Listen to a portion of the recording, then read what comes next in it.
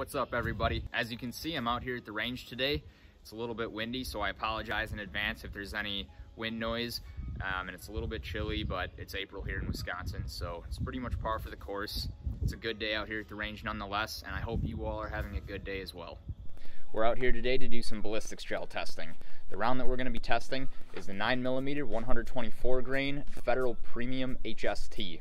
As you can see, they have a little depiction here on the box that shows how the round is supposed to perform. We'll see if it actually performs that way. So we'll be using 3 different handgun barrel lengths ranging from 3.4 inches up to 4.5 inches. So for our subcompact handgun, we have our Glock 43X, and all of these guns have been safety checked. They're all empty. We have our Glock 43X. This has a 3.4 inch barrel. Next up, we have our compact barrel length, and for that we have our Glock 19. This has a 4 inch barrel. Lastly, we have our full-size barrel length, and I actually do not have a Glock 17, so instead what we're going to be using is my Glock 23 with a 9mm conversion barrel. This has a 4.5 inch barrel length. Similar to a Glock 17, it should perform almost identically to a Glock 17 in terms of muzzle velocity and terminal ballistics. The way that this testing is going to work is we'll start out with the chronograph.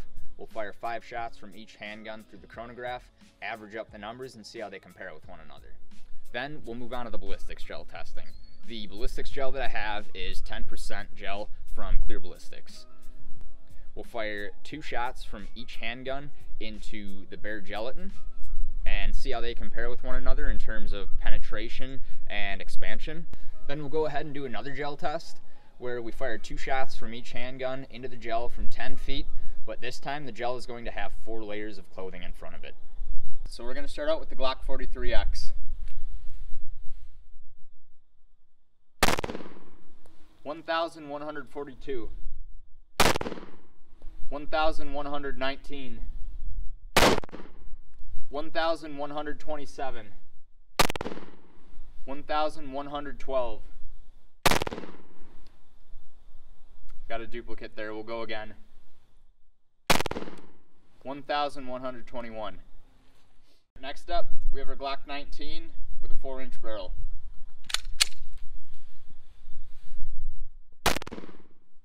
1,157. 1,176. 1,177. Duplicate, we'll go again. 1,179. Another duplicate. 1,163. Alright, next we'll test out the 4.5 inch barrel.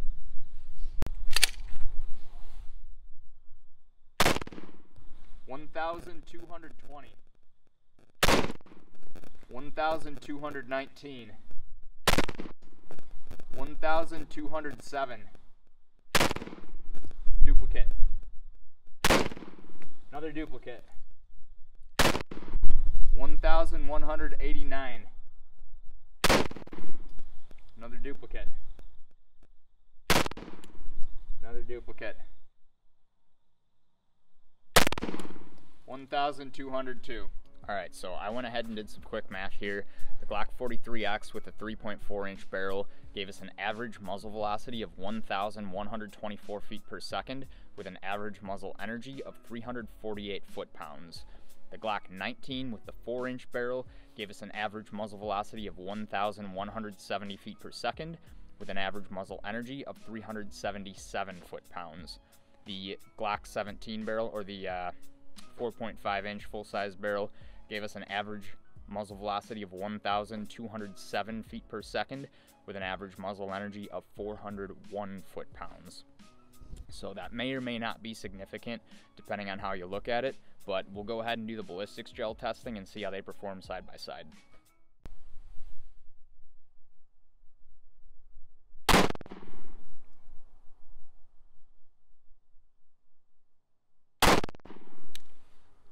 So I did have one pass through out of the left hand side. but one of them stayed in the gel. This is more so just a control test, so as long as we have one good one, I think we're fine. We'll move on to the Glock 19 with the 4-inch barrel.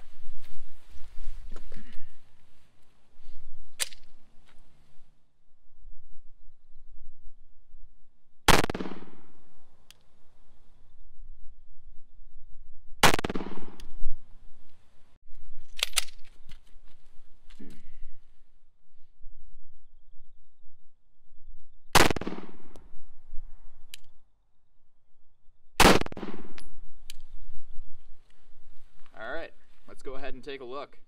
All of the rounds expanded, what appears to be flawlessly. I'll dig them out of there in a moment, and the penetration all falls within that 12 to 18 inch range. Our first shot with the subcompact barrel, you can see curved off to the left and did pass through at 8.5 inches. We have another one on the far left there at 12 3/4 inches.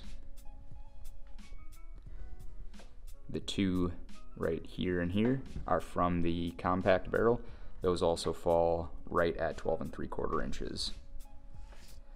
The full-sized barrel pushed us out a little bit further there and there at 13 3/4 inches and 14 3/4 inches.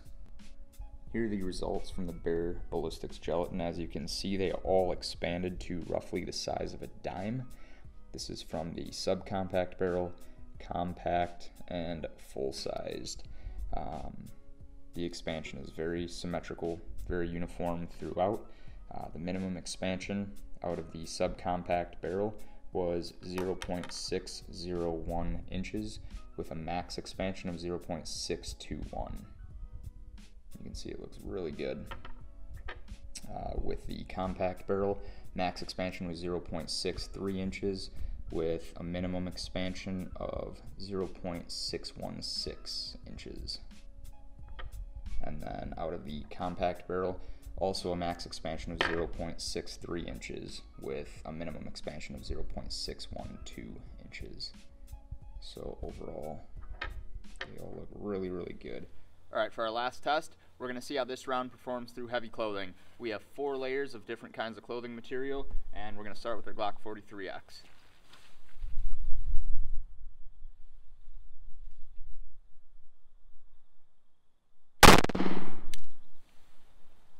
Alright, let's go ahead and resituate that. So, I'm guessing I'm going to have to resituate the clothing in between each one of these shots, but that's alright.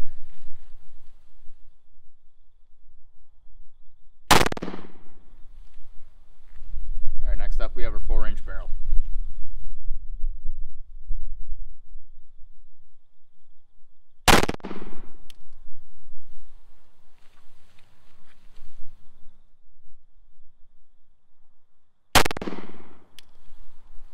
Alright, last up, 4.5-inch barrel.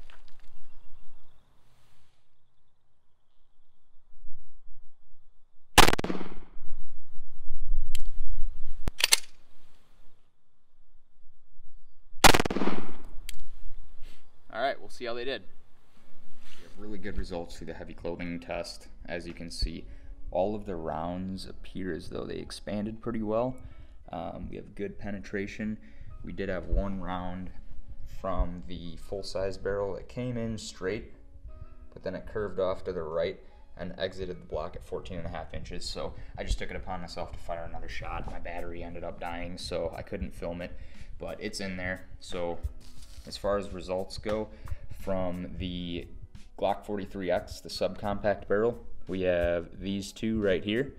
They penetrated to a depth of 17 1/4 and 17 3/4 inches. And you can see those are those two right there. And then from the compact barrel length, the Glock 19, we actually got a little bit less penetration. This one down here is kind of peeking out the bottom. It looks like it curved downwards and actually just touched the table. So that one stopped right at 16 1/4 inches, and this one stopped right at 17 1/4 inches.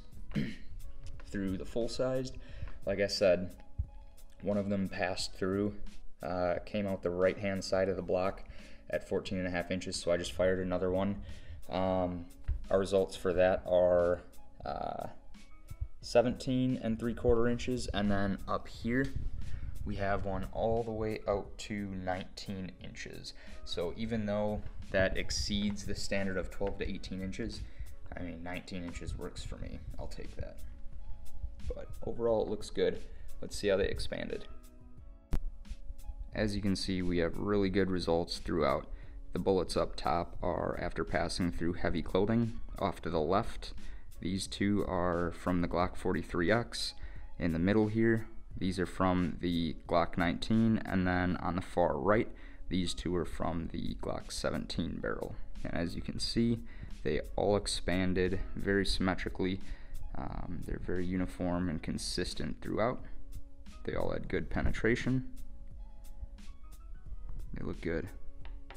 So, starting out with the Glock 43X, on the left here we have a minimum expansion of 0.585 inches and a max expansion of 0.606 inches.